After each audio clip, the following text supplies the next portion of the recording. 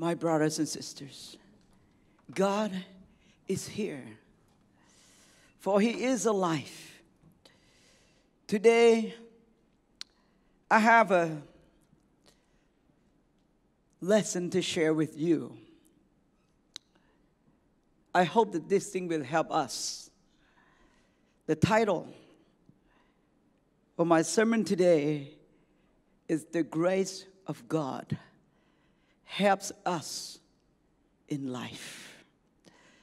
The grace of God from God helps me in my life. The grace of God from God helps you in your life. You can trust in His grace. When you look at the Bible, there are so many examples that the follower of the Lord, the Israelites, they were facing similar situation like us. Abraham was facing a drought and famine in his life. But we see that the Lord God provide. Moses had to deal with 10 plagues. And then he lead, after dealing with 10 plagues in Egypt, then he have to lead almost like 3 million people out of Egypt, go to the promised land. Joshua was leading people out of wilderness. There's no food, there's no water, there's no proper place to sleep. He leads his people go to the promised land. They reach the promised land. Jesus and his disciple got in his boat, got hit by the big wave. But God calms the storms and the waves. The Apostle Paul, ship got wrecked. The Lord protects Apostle Paul. And he get up to the shore, to the island. He got bitten by a poisonous snake. God protected him. God healed him. You see, so many examples throughout the Bible. We can see that the Lord God is a God that has power. It's a God that has all authority. I'm going to read to us from the book of Romans, chapter 5. I'm going to read from ESV. Chapter 5, verse 2 to 5. Through Him, we have also obtained access by faith. Through Him. Through who? Through Him. Through God. Through the name of the Lord Jesus Christ. We have also obtained access by faith into this grace in which we stand. Only by the grace of God we can stand in this life, and we rejoice in hope. By this grace in which we stand, and we rejoice. We happy, rejoice in hope of the glory of God. Not only that, but we rejoice in our sufferings. We rejoice. How many people on earth rejoice in their suffering? No, none. But Paul said he rejoiced in the suffering. Why? There must be something good in that. Knowing that suffering produces endurance. And endurance produces character. And character produces hope. And hope does not put us to shame. There is a hope. The hope from God that will never, ever put anyone to shame. This hope will not put me to shame. This hope will not put you to shame, my brothers and sisters. This is the wonderful hope. That's why the Apostle Paul said he rejoiced in his suffering. Because, I'm gonna read verse 4 again. And endurance produces characters. Character and characters produces hope. And hope does not put us to shame. Because God's love, because what? Because love, God's love, because the love of God has been poured into our hearts. The love of God has been poured into your heart, into the heart of the people of this world that are willing to accept His grace. Through the Holy Spirit who has been given to us. This is amazing scripture. Rejoice in the suffering, because there's a great hope that comes out of that. You know, in this world pandemic, COVID-19 is a deadly virus. Some viruses are small, some viruses are hard. This virus is bad, it's deadly. But it's time to see, my brothers and sisters, it's time to see the grace of God protecting you, the grace of God protecting me, even though things goes hard in this life. It's time for us to see that grace. You see, hard things in life that God given people to help us. Hard things in life.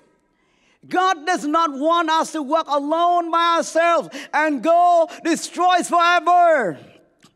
But God sent someone, sent people to help us. It takes both men and women working hard together to help each other to make a great marriage. For those who already married, need hard working, require hard working between you both. It takes parents working hard to lead a great kids. It doesn't just leave the kid whatever. No, take leadership. It takes teachers hard working to have students to pass all of their tests, all of their exams. It takes a man of God to protect his household. In wars, God has soldiers to protect us. In sickness, God uses doctors to help us. It takes doctors hardworking to help with the sick patients. It takes a strong faith by the Holy Spirit for a Christian, for a Christ follower, to trust in God in hard time. It takes your faith, it takes my faith to believe in God in this hard time.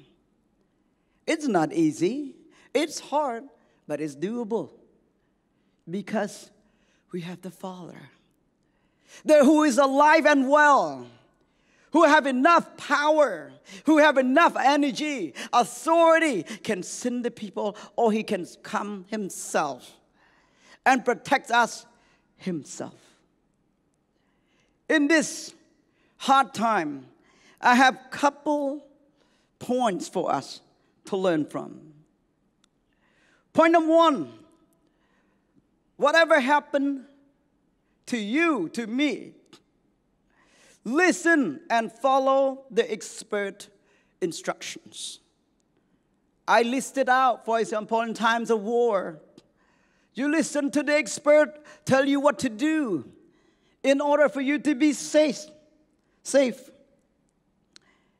In current situation, now with the world pandemic, you look to the doctors and nurses and the Ministry of Health. They've gone through, they have experiences, and they have guidelines for us to do, to follow, so that we'll be safe. The question asked, how about these nurses and doctors? Are they afraid? Of course, they are afraid like you and I, but they are trained to deal with this. They are trained to deal with diseases and sicknesses. They are trained to help the patient in times of sicknesses and diseases and this world pandemic. We listen to them. They are sent by God. Sent by God to help you and I to be safe. You can be safe. Just listen to the expertise. Listen to the expert. Point number 2, whatever circumstances happen in life, you listen to God and follow His instructions. The Word of God gives you and I wisdom. For the wisdom alone comes from God. For the fear of the Lord is the beginning of the wisdom, of the knowledge. Listen to His instruction. The Holy Spirit will guide you and I out of troubles when you listen to the Spirit. If you want to get out of trouble, just listen to God. Obey His guidance. In 1 Corinthians chapter 1, verse 2 to 3, Paul said to the church of God in Corinth, I can say to the church of God in Phnom Penh, to the church of God in Cambodia, to the church of God in the world, to those sanctified in Christ, for those who call themselves Christian, for those who call themselves followers of Christ, and call to be His holy people, together with all those everywhere who call on the name of our Lord Jesus Christ, their Lord and ours. The Lord, their Lord and our Lord, Jesus Christ. Verse 3, grace and peace. Paul gives grace and peace to you from God, our Father and the Lord Jesus Christ. God knows how to do something. He knows how to do it well. The one thing that He knows how to do, only know how to do good thing and great thing. He knows how to protect you and I. His grace is there. His mercy is there, is ready to help you in times of need. It's ready all the time. Another scripture in 2 Corinthians chapter 12 verse 9. But He said to me, the Lord said to him, my grace, God's grace is sufficient for you. God's grace is sufficient for me. God's grace is sufficient for you and your family and what you do for you. For my power is made perfect in weakness.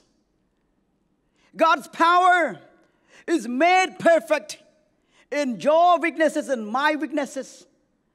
My brothers and sisters, when you feel that you're weak, when you feel that you don't know how to do anything, when you feel like you're not safe, it's okay. Don't blame yourself. Don't blame others. Just trust God. It's perfect. It's perfect. This grace is perfect for you. This grace is perfect for me. Because God is good. He is great. He is a good God. Therefore, Paul said, therefore, I will boast all the more gladly about my weaknesses. He said, I have a lot of weaknesses. But look at this. My brothers and sisters, these weaknesses, God made it great. The Lord don't want me to be down there. He lifts me up. You see that? My weaknesses, Allah, I have a lot of weaknesses. But look at this God. Look at the hand of the mighty God. He picked me up and He helped me to be a strong man. He helped you to be a strong woman. He helped you in times of your need. About my weaknesses. That's Paul said, so that in Christ power may rest on me. Paul does not want to boast about himself, but he loves the grace of God. Work through his body, work through his life, so that in him is the power of Christ that operate in him. My brothers and sisters, you can listen and obey God. You are just fine. You will be safe. It's all right. You will get out of this. Because His grace is rich while we are weak.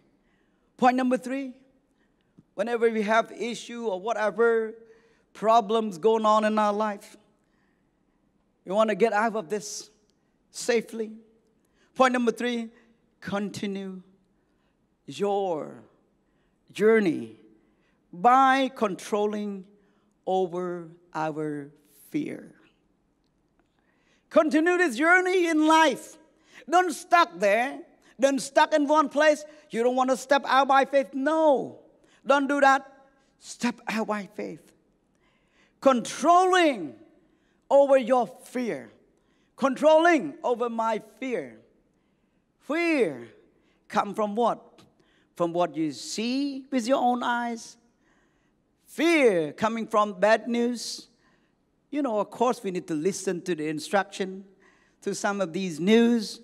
But some of the news, you don't have to listen to it. It's a waste of your time. Don't need to do that.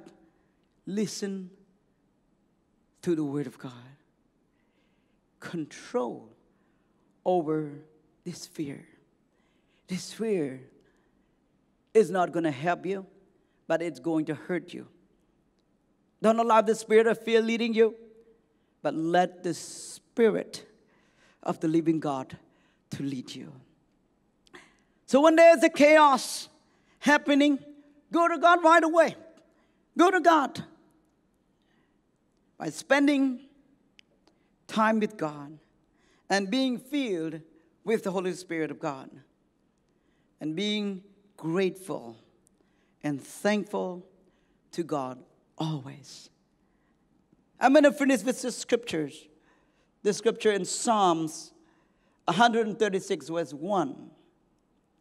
Give thanks to the Lord, for He is good, for His loving kindness is everlasting.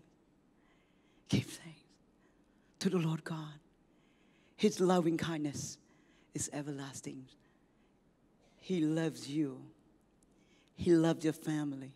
He loves me.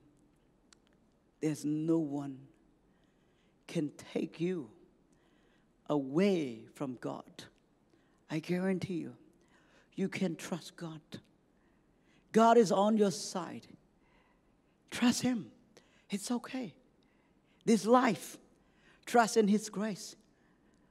You will get out of this world pandemic just fine. Let me pray for you. Hallelujah. My brothers and sisters, I did not know where you are at right now. Maybe you're in home and struggle with your business. Maybe struggle with your finance. Maybe you struggle with fear. Maybe struggle with relationship. Maybe this, maybe that, I don't know. But I know one thing, that the grace of God is ready to come in to your heart. Come, Holy Spirit. Come, Holy Spirit. I welcome you. And I invite you to be in everyone's heart. I did not know what they need, but you know. Lord God, place that need with your love.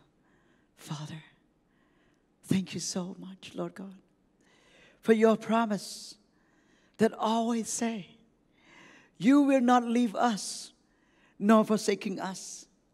Lord God, allow every one of my brothers and sisters feel your love right now, Lord God. Come in. More of you, Lord God. More of you, Lord God. More of you. Come in to everyone's heart, Lord God. These people is safe, are safe in your hand. I trust you, Lord God. Because through the Bible I can see that you are the Lord our God that protect your people all the time. You answer prayer all the time. Lord God, not just protect these people and bless these people.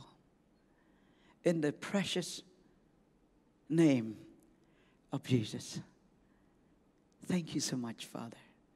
Thank you, my brothers and sisters, and believe God for miracles in this world pandemic. Amen. Hallelujah. We can live. We can live. You can live. You can live. In Jesus' name, thank you, thank you, thank you. Amen.